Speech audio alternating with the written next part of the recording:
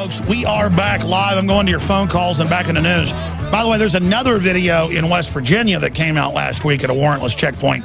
The particular one I was just talking about was Tennessee, where the deputies at the big checkpoint, the guy didn't want his car searched, and so they just say, "Get your butt right over there, boy." And again, this is what corrupt countries always do. But see, now you're supposed to salute the police and actually bend over. And that was in Murfreesboro, Tennessee. And the Liberty Crier is linking through to a mainstream news article and reporting that on top of it, the particular deputy reportedly lied about having insurance when he rear-ended someone in his pickup truck. The file shows. Video of the DUI checkpoint in Rutherford County, already viewed by millions of times online, was recorded by a member of the Libertarian Party and raises questions about drivers' rights at checkpoints. There's no questions. The Supreme Court, the state courts have all ruled that it's unconstitutional to have a warrantless checkpoint. You can have a checkpoint if there is a red pickup truck with a bank robber that matches a description believed to be going down Highway 10, and then they set it up looking for the red pickup. But now they use any excuse. Fireworks got shot off. We think it might be a firearm. We're locking down 800 homes and searching them without warrants. Totally illegal. We're looking for one kid who we say is the bomber, who they really wanted to get rid of. Look how many other witnesses they did in the Boston bombing. And then, boom, boom. They go and start searching everybody's houses without warrants. It's all a government orgy of power grab. Power corrupts absolute. Power corrupts absolutely. This has happened over and over and over again. If common criminals could use the same excuses as the Obama administration, they would say, mistakes were made. What difference does it make? I know nothing. I did it for national security. I answered in the least untruthful manner possible. Yeah, the head of the NSA, General Alexander, came out last week and said, I apologize to Congress. What I said was completely erroneous. When he said to Congress, in fact, I heard them do that, play that on the nightly news last Friday. We ought to queue up that clip that I saw them cover. It was an article on InfoWars as well. I think it was head of NSA admits to lying to Congress. But the point is, it's very powerful. He goes, that statement could not have been more erroneous. We do spy on you without warrants. Well, of course you do. But see, they tried to have him go out and lie to see how it would work. And they went, sir, no one is buying it. They all know you perjured yourself. Congress wants to act like they don't know what's going on because they're the real criminals. Acting, oh, I know nothing as well. Oh, gee, we know nothing about the $500 billion in narcotics money each year made in the U.S. that's lining most of their pockets. Oh, gee, we don't know why we go to Congress worth $1 million and, end up being worth 100, 200, 300 million. Gee, we don't know what's going on. We have no idea. Yeah, there's the headline. Intelligence chief, the head of cybersecurity. Yes, I lied to Congress, but here's why. I lied to you because I love you. He says, quote, it was clearly erroneous. So now we found the secret ingredient to eggs erroneous is James Clapper. But also Alexander has made similar statements. So there you go. I don't even know what to say anymore. I mean, listen, this is textbook, wall-to-wall, insane asylum, Looney Tune, off-the-chart, bonker world, cuckoo cocoa puff, crazy, insane tyranny going on. And now they're blowing up people's cars and saying, oh, we've been told by unnamed group to not release the police report. The police at least are going, we've been told not to give the media the police report. National security. They're after me. They're threatening to kill me. Biggest story ever. I'm about to break. I'm going off the radar. I'm going into hiding. Please protect my family. Oh, no, wait. Boom. Oh, there's nothing going on here. Everything's fine here. Nothing to worry about. I'll send a squad. Oh, no, actually, a major reactor leak. Very dangerous. I mean, I'm laughing about this. This is crazy. But America had so much liberty. There's still this vestigial skeletal structure of freedom and institutions that are left. But then you've got massive tyranny just growing like the Blob at the end of the Steve McQueen movie, you know, the 1950s version, where it's eaten so many people now, it's the size of, you know, it's the size of the fire station coming down the street. I mean, we've got to turn this around somehow. And again, I run into police and government people all over the country who are listeners and are aware and who are nice, and I see cops changing people's tires.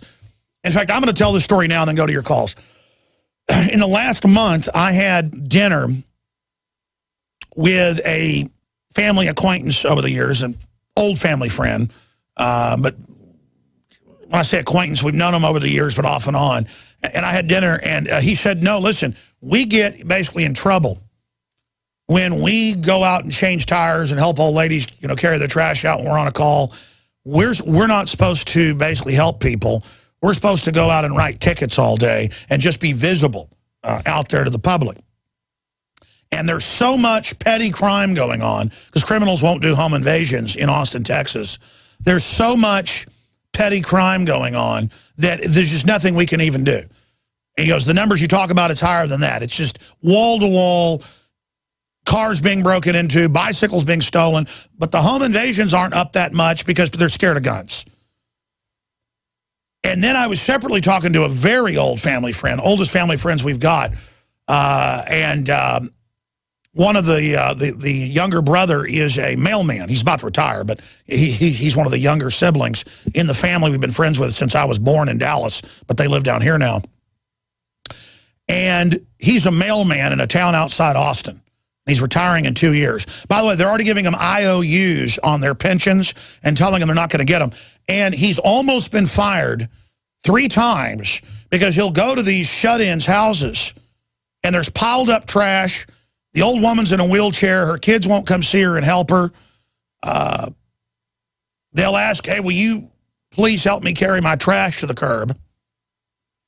And so they have spies, citizen spies and government spies watching the mailmen and women.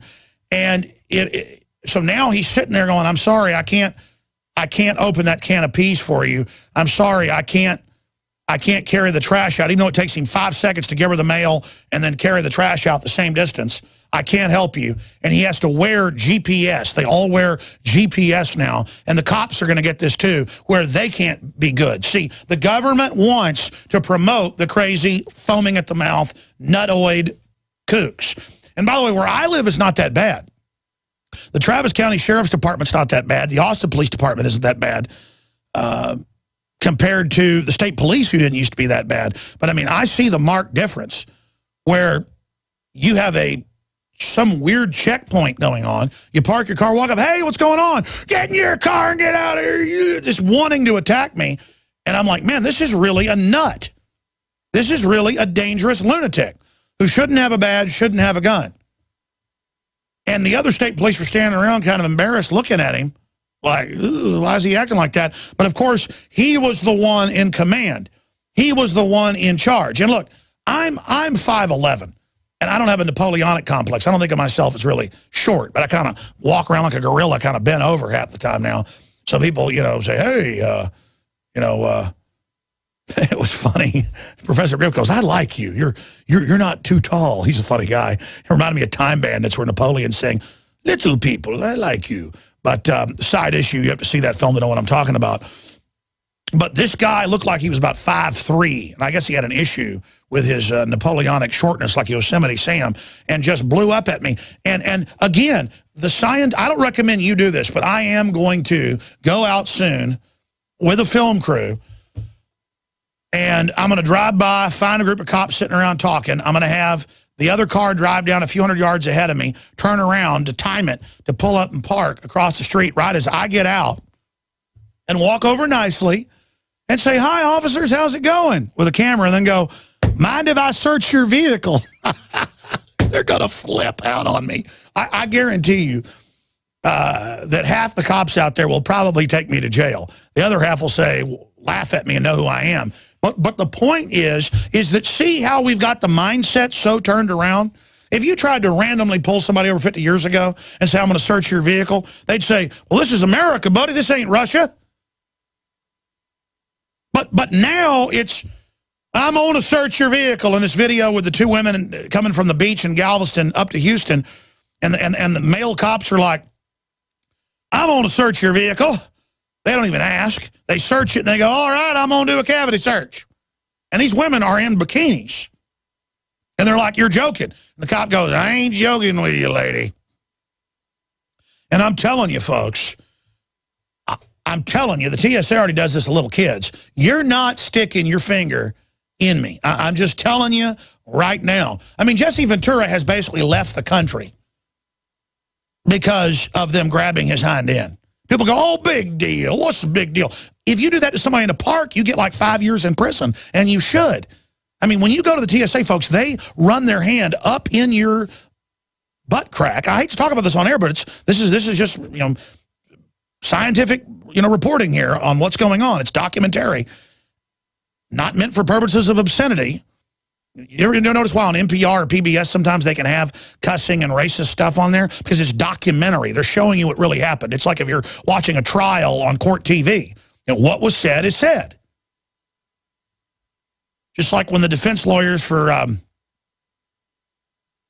O.J. Simpson, you know, were using the N-word. The point is they were documenting what was being said, you know, repeating what had been reported to be said. So, but I'm not even going to get graphic here. The point is, Miss USA, they went in her pants and then into her body. And how screwed up is it? These cops looking for marijuana.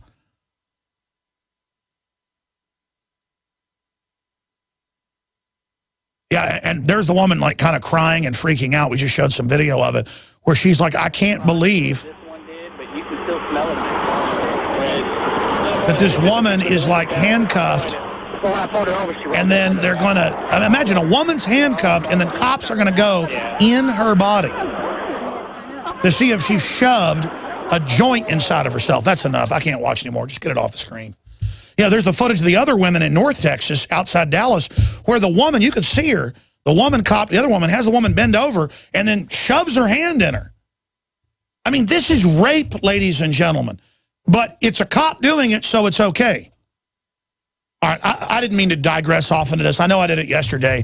It's just, it's really starting to flip me out. And it's all color of law. Used to, mind if I search? Man, if you say, sure, go ahead, you're going to be there an hour. It's a violation. Now it's just, I'm going to search, and if you say you don't have a right, they pull a taser out and shoot you. I see this all the time. You've seen it. And if you try to resist being assaulted, imagine if they got your 10-year-old daughter out and did this and you said, no, you're not. They'll taser you. If you try to defend your daughter, they'll kill you. Your wife tries to defend, she's going to go 6 feet under. They're going to stick their hand in your hind end because that's their power. That's their domination. That's them showing you when it's an indicted, criminal, merciless, offshore banking cartel that ships in the narcotics, runs the sex slavery, runs the gambling. They run it all, folks. And the police now, whether they know it or not, work for organized crime that hijacked America. I know what I'm telling you sounds crazy. Doesn't what you know about the Soviet Union sound crazy, but it happened? Nazi Germany sounds crazy, it happened. All the hundreds of dictators you know about, it happened. I'm telling you, this is how it happens when people worship authority and do whatever it says. And I think about how we have this video that I saw get posted yesterday of a Toronto police officer helping a homeless woman. We just posted it on Infowars.com. Nobody's watching it. Nobody cares. Nobody wants to see it. And then when police act like humanitarians, they get in trouble in this country on average. Now, some departments are better. But that's because the system does not want the cops being friends with the people. They do not want a good relationship. They want an us against them, militarized police against the general population. We're going to go to break and come back to John and Dominique and Michael and Nick and Peter. Michael wants to talk about Russian troops in America. We're going to get into all of that. And then I'll continue with the news. I haven't even gotten into some of the other insane news. Just briefly, we have the very best water filtration system. I did research for my family. I did research into the very best gravity-fed, portable, but also great in your office or restaurant, wherever. gravity-fed system that does tens of thousands of gallons before you have to replace the gravity-fed filters. It's impregnated with colloidal silver and so much more. Look at the side-by-side comparisons in InfoWarsStore.com to the competition. It annihilates them. We already have the lowest price of ProPure anywhere, but with the promo code WATER, you get 10% off. It is insanely low, and the profit we make from it funds our operation. So InfoWarsStore.com. Really start checkmaking the globalist. Get a high-quality filter. Start filtering your deadly tap water. Really stab the New World Order right in the gut by taking care of yourself and your family. They so badly want to brain damage you and your family. They so badly want to savage the hell out of you. And it's now time to stand up against it. So win-win. Support the broadcast, but more importantly, support your family. Your family deserves it. ProPure, promo code WATER. Real easy. InfoWarsStore.com. Or you can call us with the promo code WATER. Oh, we're going to filter our water and not eat GMO, globalist. 888-253-3139 if you want to call and ask any questions about it to the great InfoWars team, where they can take your order with promo code WATER, 10% off. All the other books, videos, T-shirts, magazines, 888-253-3139. Now you can watch Alex Jones live at Infowars.com/show. You'll find links to all of our content there and a free 15-day trial for Prison Planet TV. You can also browse the network, the InfoWars Nightly News, and over 60 movies and documentaries all together in one place. You can watch the Alex Jones radio show live as it happens. So check it out, Infowars.com/show.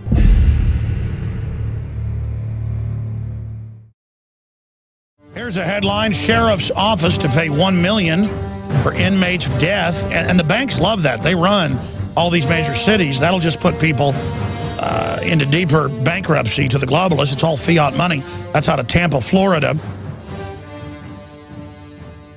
It's a mistake at the Orient Road Jail in Hillsborough County. Proved costly, $1 million. That's how much the sheriff's office and the private company that provides medical care for inmates will pay to the family of 51-year-old Alan Hicks.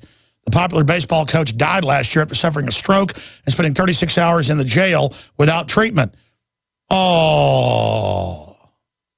Yeah, it is sad, isn't it?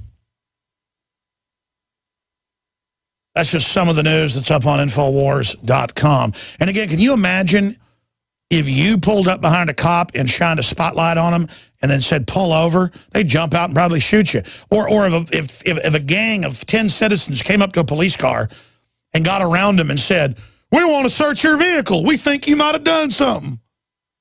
The cop would flip out. How do we put up with that? We're not criminals, but that's what America is now. That's what a tyranny is, where we're all scum and the government's God. I'm going to go to your phone calls, and I'm going to continue right through the next hour with them. And then I'm going to get into heart-eating cannibal demands Obama send weapons. If we don't get help, no-fly zone, heavy weapons, we will do worse than I did. You've seen nothing yet, and promises to eat more hearts. These are people killing Christians and throwing them off rooftops. This is mainstream news, folks. This is who our government's supporting, because our government is cold-blooded offshore banks who know that even if the government gets brought down here, it'll just be the government. They're offshore. They've got diplomatic immunity. That's why things are getting so crazy, because they get away with anything. And if you study criminology, the criminal mindset, whether it's on the street or running a big bank, will always try to get caught and destroy itself and will act out until it's brought down. Let's go to John in Illinois. You want to talk about the police state, which I've kind of been on a jag about the last few days. Go ahead. Alex, I'm a first-time caller, a 10-year listener. Welcome. And thank you. And I wanted to call and basically share a quick story. I had been caught up in an online check scam where I received a rubber check. I had to make a police report about this. And so I called the local police department here in Champaign, Illinois, and I was sitting outside on my porch with my laptop and all the records I needed. This officer pulled up. He sat behind my car for about 20 minutes and ran my plate and everything in full view of me. Then finally got out, came up to the car with his hand on his gun, a really big tattooed, you could tell he was ex-military. And he was basically talking down to me before he even asked me what I had called him for. I know, it's ultra, well, you're a Fallujah resident. He was basically demanding my ID, and I explained to him my children are inside asleep. I'd rather not. He asked me if there was something I was hiding from him inside. I told him I didn't think my children would appreciate waking up to a 6-foot robot with a gun in my living room. And at that, he kind of chuckled and he eased off. He filed my report. And basically, after he filed the report, at the end, he was saying, if anything on... I didn't hang up on you, John. Yeah, you got somebody calling. You want to take that call? Oh, no, thank you. He said, basically, if anybody is offering you anything online, it's a scam and a sucker's born every day. At this, I brought up how he is losing his pension fund. And he stopped for a moment and said that they have conspiracy theorists in the department like everywhere else, but he would have to look into this. I told him it's all over the internet. Take a look. Later on that night, becoming more civil with me. Yeah, you want to flip over and talk to that person real quick? There's no other call coming in. Oh, okay. But anyways, later on that night, I thanked him for, you know, basically becoming more civil with me. At the next day, he showed up to my wife's job. She's a leasing manager at an apartment where a drunk woman was acting violent. He basically neutralized the situation, was very convivial. He was comical. He escorted her back to her house. No, I know. We need to engage these police because no one has ever... Everyone grovels to them, and if you grovel, it automatically turns them into predators. It's animal psychology. Now you can watch The Alex Jones Show live as it happens at Infowars.com/show. You'll find links to all of our content there and a free 15-day trial for Prison Planet TV. More than 60 movies and documentaries all in one place at Infowars.com/show.